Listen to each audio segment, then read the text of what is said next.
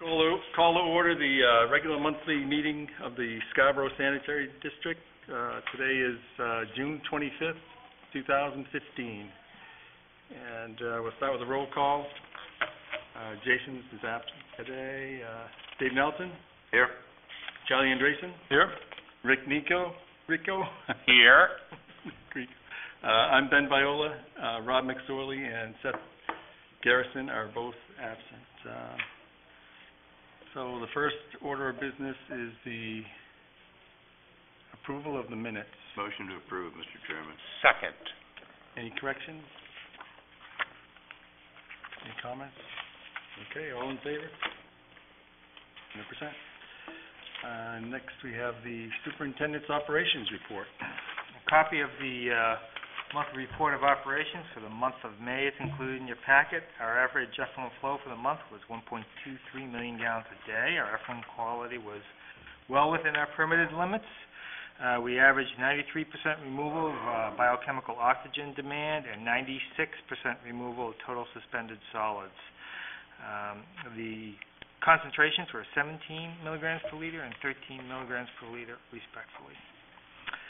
A copy of the pump station flows for the month of May is included in your packet. No issues were noted.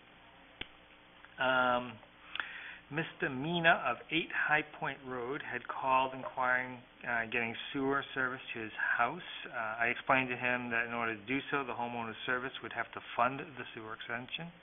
Upon review, approximately a 2,000-foot sewer extension would be required to service about 14 homes. Mr. Mina recognized that moving forward with this was practical.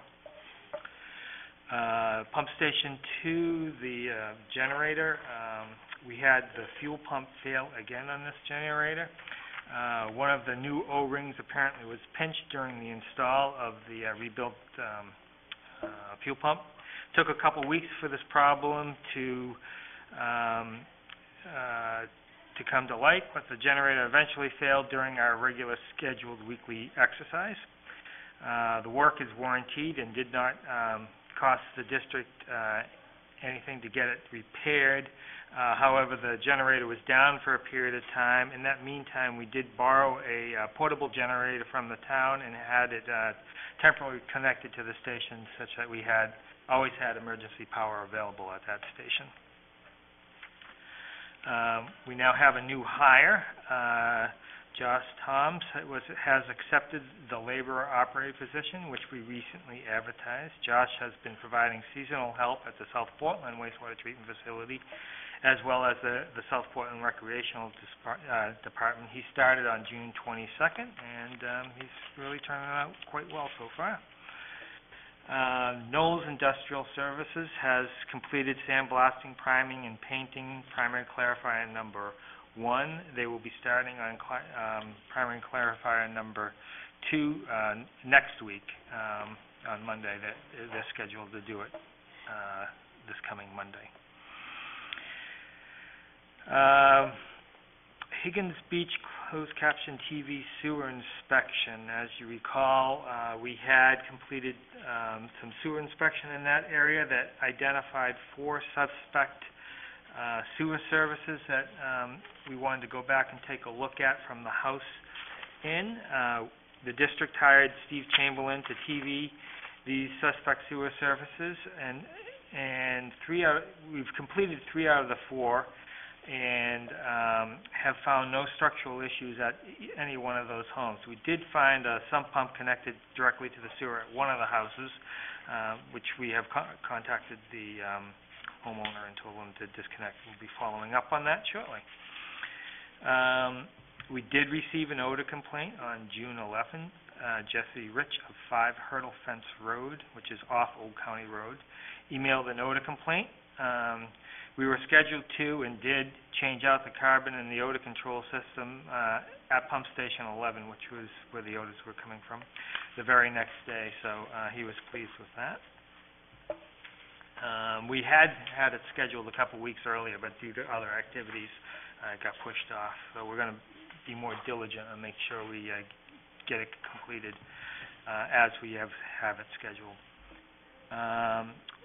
We are participating in a nutrient study for DEP. It involves collecting effluent samples and mailing them to their contract laboratory.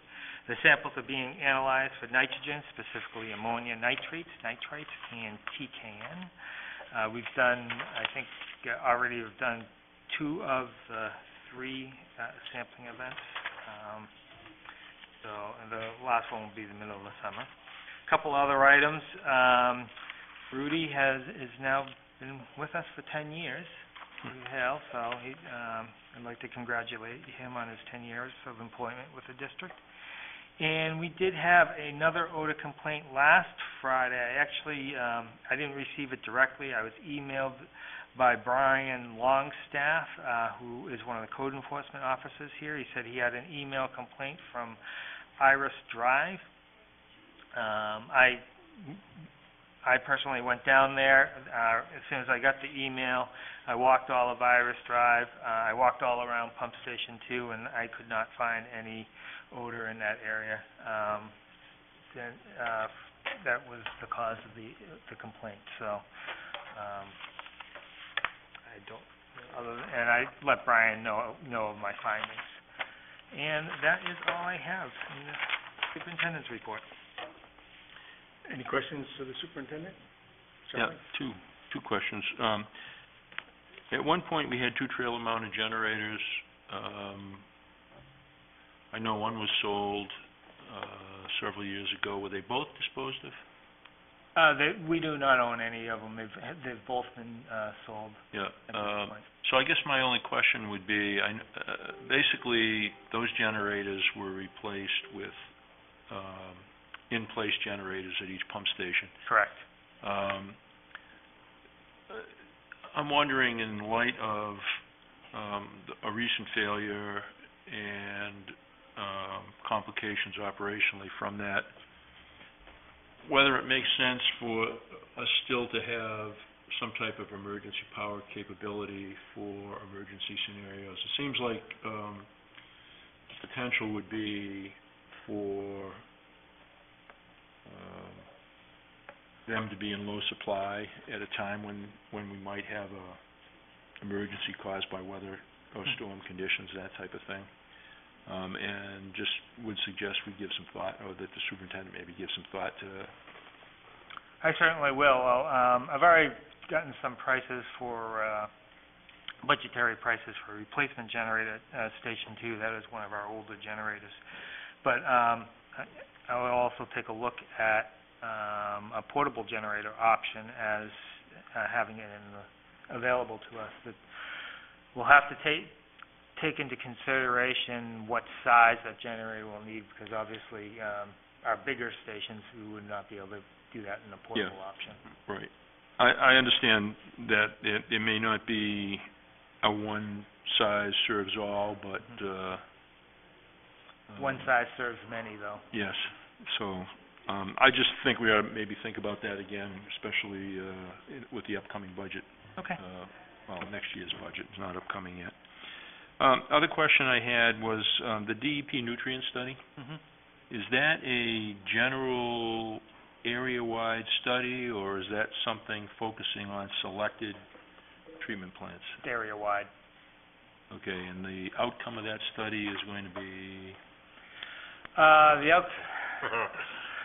The outcome of that study, it's really EPA that is forcing the study on DEP. Mm-hmm. They're trying to get a baseline for nutrient loading, nitrogen loadings from wastewater treatment facilities throughout the state, with the potential of putting nutrient limits on facilities. So I guess my question continues then, does it make sense for us to split those samples and get analysis done on our own of the samples that we're forwarding for our own documentation and future reference? We actually do our own nitrogen series anyway. The DEP did not they wanted to have the labs, one lab do all their analysis, so they did not want to take our own analysis. So. Yeah, and I understand why they would do that, but I also think that perhaps we should do our own analysis on a split sample of the material that we give them to more or less be able to proof the results Okay. that might be reported back. Seems like it would be very little expense to do that, and might be useful to us down the road. I don't know if anybody else is doing it, but if we get results back that sort of surprise us, it might be an idea to be able to have some discussion about the, reliability of the information coming back from the lab. Simple enough to do. That's all. Thank you. Can you do all those? The total? TKN, total killed all nitrogen. Yeah. We cannot do that one. That takes some special digestive equipment. We'd have to send that out. You're just asking for the ones that we can do in-house, if you want to... No, I think we should do whatever they're sampling. It would be good to do. It's really not that expensive, even if we sent them all out to be done. These would not be a lot of money. Okay. Any other questions? So in the pump stations, they're all set up so you can externally just tie into them with a portable generator now? Or? No, they're not. We had to do some modifications to the control panel in order to be able to connect that generator. Pump station 2 has always had a fixed generator, so we had to tap into the power feeds into that in order to set up the portable. But some of them do. Yeah, they used to require in our license, I think, that we have a portable, but now when we have The fixed. now we have to go portable for backup. We have a backup for the backup. Yeah. That's exactly what it is. So, anyway.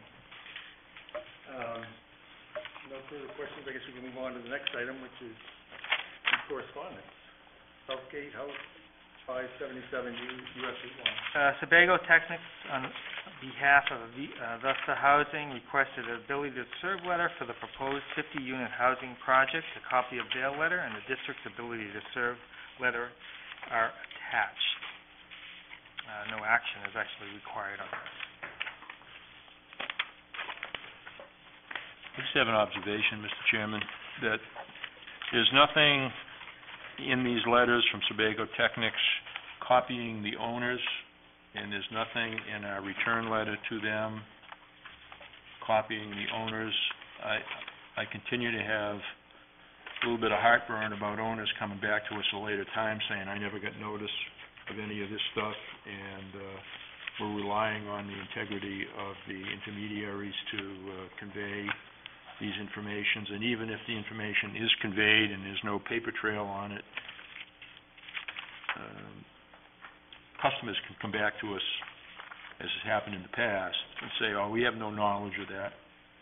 So I just think we should have contact information from applicants or potential applicants in a letter such as this, and be sure that they're copied on our responses. Yep, I have been. I'll certainly do that, forward that on to the owner. Mr. Chairman, I typically don't comment on Sebago Technic stuff for obvious reasons, conflict of interest. What would that be? What? What would that be? But I do have a question. Do we have an application that gets submitted? We do not have an application checklist at all. Typically what ends up happening is they give me a call, or they develop a letter that defines the project. If there's more information I need, in this case here, it was just an ability to serve letter. It was more than sufficient. Yeah.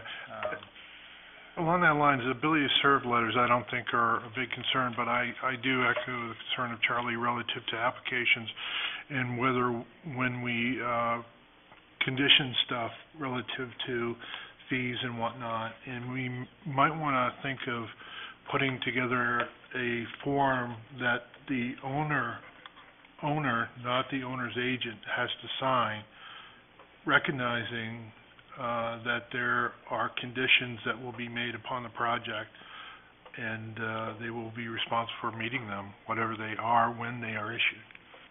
Something in that line. over and beyond the copying the owner on the approval letter? You have their signature notifying that they agree to it, you know?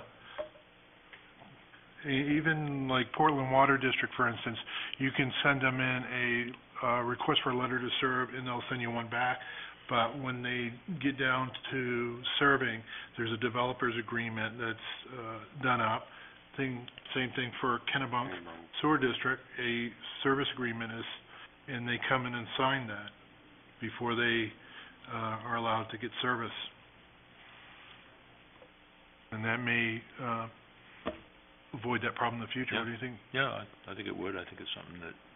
Something to look into. Yeah. Okay. I'll check with other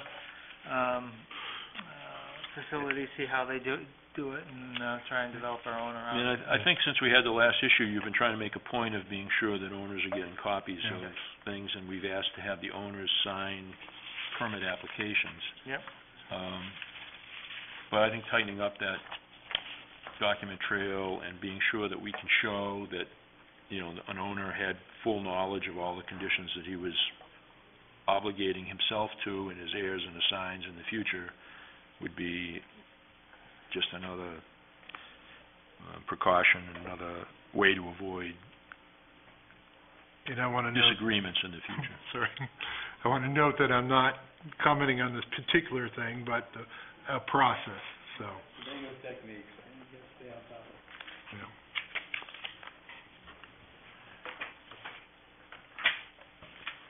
We'll move on to the next item, which is the old business. No old business, and then we'll move on to the new business, the 5-month budget summary. 5-month budget summary is included in your packet. I recommend approval. Motion to approve, Mr. Second. Looks very good. Anyone have any comments about any items on that summary, budget summary? All in favor?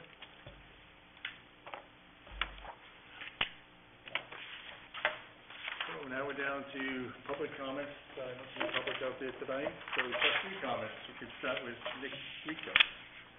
I'd like to congratulate Josh for starting the new job here at Scarborough Sanitary District. Welcome. And I also want to congratulate Rudy for reaching his 10-year anniversary. Thank you, Rudy. Dave? Well, welcome Josh aboard, and Rudy. I'm questioning whether you're going to make it that far, but congratulations. They said the same thing about me, Rudy. Congratulations to Rudy, and also on our new hire. I know his dad, and I expect that he would probably be cut out of the same mold, and probably very good worker. Want to congratulate all the new graduates of Scarborough High School. A couple board members who are very proud now. And also want to wish everybody a happy and safe 4th of July. Ditto the congratulations to the staff, to Rudy and to Josh Toombs, and wish everybody a happy and safe 4th of July holiday, and hope the weather's great and everybody can really enjoy it. And I guess I want to thank Dave for getting that pump station issue resolved, and it's always something that pops up. And welcome Josh aboard. We all have it first day somewhere, so we'll be right up with Rudy pretty soon at 10 years before you know it. And with that, make that motion to... Motion to close? Second. All in favor? That's it.